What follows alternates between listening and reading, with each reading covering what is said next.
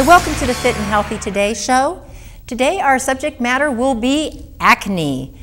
Most very common problem between ages between 12 and 40s, particularly for adolescents and premenopausal women. 80% of people between those ages suffer from some form of mild, moderate, or heavy acne. So heavy subject matter here. I'm going to try and get through as much information as I possibly can in the time that I have. First of all, acne, we have these little glands under our skin that produce something called sebum, or sebum. And what it is it keeps the skin moist. It's an oil gland. What happens is certain things can cause an increase in production of the sebum and cause little areas to get clogged under the pores, bacteria, and form either blackheads, which is a mixture with something called keratin under the skin, and various skin pigments, or actually get inflamed and become slightly infected. So we're going to give you some suggestions today. We're going to define it, give you some suggestions as far as diet is concerned, and then the supplementation you can do to help alleviate the symptoms of acne. First of all, hormonal fluctuations or imbalance are probably one of the biggest causes of premenopausal and adolescent acne, which primarily arises from androgens, the conversion of testosterone into dihydrotestosterone, and then estrogens are somewhat antagonistic, particularly environmental estrogens.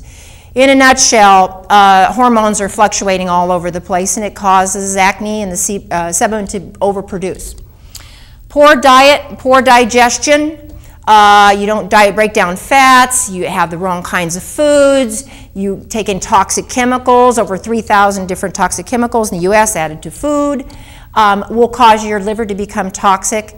On a cellular level, you become toxic. You're not digesting your foods. The liver becomes imbalanced. You just cannot properly regulate your hormones or stabilize the hormones. Emotional distress, increases in cortisol cause hormones to become disrupted. And cortisol releasing causes kind of like a battery acid on the vascular system, so it decreases circulation. Nutritional deficiencies. In order to maintain healthy skin, healthy bacterial levels in the skin, and the proper sebum content in the skin, certain nutrients are required to maintain health in that regard. Food sensitivities or chemical exposures. So if you get chemicals or you have certain types of allergies, allergies make you inflamed and hypersensitive, and so it'll make the skin inflamed and hypersensitive to everything, and therefore you'll get that acne breakout. Chemical exposure, particularly with those 3,000 chemicals that I mentioned, along with all the pesticide chemicals, all the other clinging chemicals that we're exposed to. Your body has to detox all of these. I heard an estimation that my great-grandparents were exposed in a lifetime to chemicals of what we're exposed to in one day. Just a lot more chemicals than the old days, 100 years ago. Genetics can affect it, a propensity towards having more skin issues or having thinner skin, or how your sebum regulates itself, or how good your liver. Genetically, certain people, families who have problems with acne, their kids will have more problems, but we can reduce it with some of the other suggestions I'm going to give. Candida. The sugar feeds that candida, and with such high amounts of sugarholics, people who consume a lot of sugar, processed foods, it feeds something called candida, or otherwise aka known as yeast. And that yeast just goes crazy. It causes you to become inflamed, hypersensitive, and actually literally they have done testings on the skin as far as the glucose is concerned when people have diabetes or high sugar content, and literally how the skin and the cells process sugar comes out definitely through the skin. We're going to address diet first of all, and the things that you can do dietary to help, and then the things that you can avoid that hinder the process or contribute to acne. Diets, and good old Jack LaLanne 40 years ago said, diets of unprocessed foods. Good old wholesome shopping the perimeter of the grocery store. A lot of fruits and vegetables. Good sources of quality protein. Now mind you, hormone-free protein, because guess what? Most of the meats we find standardly in grocery stores are full of growth hormone, steroids, which also cause breakouts, and other chemicals that they inject, dyes and everything else. So finding good clean sources of meat or vegetable sources of protein like beans, cheeses, certain things like that are going to be much less likely to have those growth hormones, provided that they are hormone free, and you have to look for that. Dark green and orange vegetables, the carotenoids and then the green vegetables. And then there are certain foods that contain an acid called oxalic acid, which includes almonds, beets, cashews, and Swiss chard we call it. And those acids really can help reduce breakouts, bottom line. So eating those types of foods, which most of us like other than Swiss chard, it's kind of oof, but if you can add vinegar and things to it. But generally those other types of things, we like almonds and beets and that type of stuff, really helps with acne.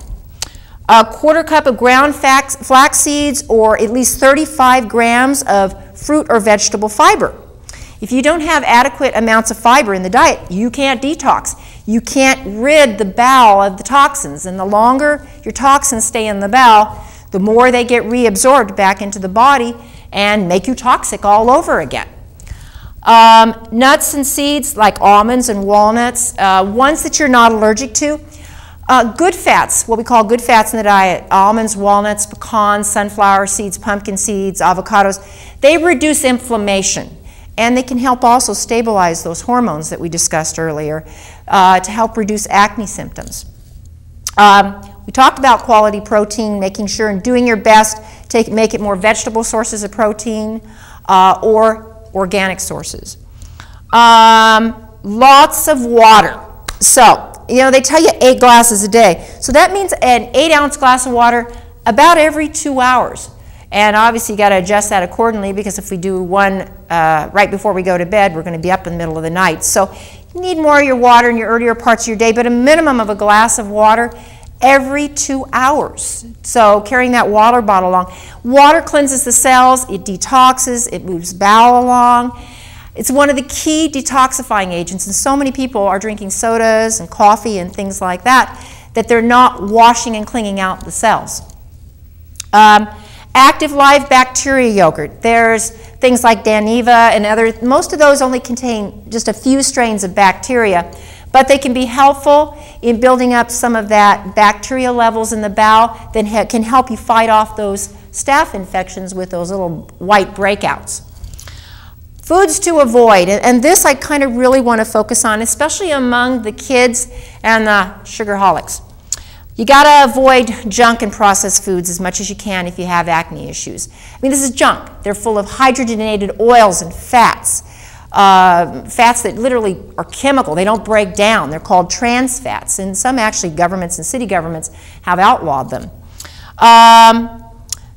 Sugar encourages oil production and bacteria or yeast. And remember how I told you how they actually literally tested the skin? There literally is something called skin diabetes, which basically means you have these cells in your skin that hold a lot more sugar and much more sugar receptive. And under those circumstances, guess what? Sugar feeds bacteria and yeast, so you're going to break out more. So getting yourself off of that sugar to change those cells and how they receive sugars is very, very important. Food allergies, particularly to dairy, wheat, corn, chocolate. Those tend to be some of the worst offenders, other than hydrogenated foods, to contribute towards acne. So if you can avoid those for a while to see whether or not your body responds or reacts, or eliminate them and maybe add one at a time and see if it aggravates your acne, very good option to choose. Obviously, acne isn't just a physical thing. It affects people emotionally, especially kids. People make fun, all those kinds of things. As an adult, you can usually deal with it a little bit better. But kids are sensitive to their peer pressure. Hello, I'm Mike, and I have an unusual acne story to share with you today. It's about how I completely got rid of my severe acne and how I finally enjoyed looking in the mirror for the first time after 19 years of suffering. How did I do it? Well, a lot of what really worked for me is stuff you probably won't read about in conventional medicine books or skincare magazines. And I bet it will work for you too. I'm going to tell you my story because it's probably very similar to yours. It doesn't matter if you're a guy or a gal, anyone with acne will relate to this story. And if you watch this entire video, which will not be online for long, I will do more than just tell you a story. I'll give you the solution I discovered and used to this very day.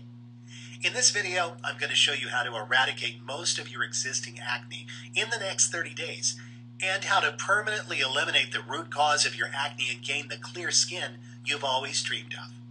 I've never given away this much information before in a free video that you can watch online all in one sitting, so I hope you won't miss this chance to learn crucial facts that could help you cure your acne once and for all. There are 3 easy principles you must understand in order to gain permanently clear skin. The 3 critical principles you must know are: 1, what acne really is and why you have it; 2, what doesn't work and what makes your acne worse; and 3, the only proven way to get rid of acne forever.